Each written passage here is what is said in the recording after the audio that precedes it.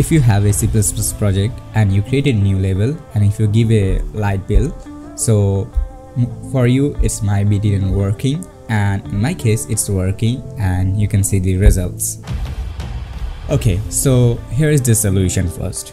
So the solution is you need to first go to tools, then go to refresh Visual Studio project. So just give a reboot or just regenerate your Visual Studio files.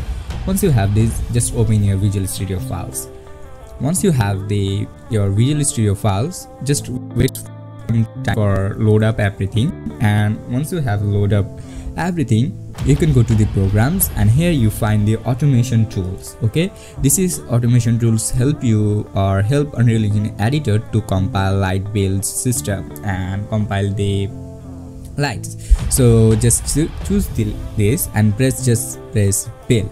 So once you press the build, it's going to be compile the automation tools for you, and okay, and you'll be find the success result. Make sure if you have 0 fail, and make sure you have 0 fail and 0 error and everything, otherwise you'll be face problem. Once you have this thing, just voila, now you can just press build lights, and you will be see that your build light is working without any error or any problem.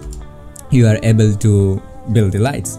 So that is the solution. I hope you understand. Thank you so much for watching. And see you in next tutorial video.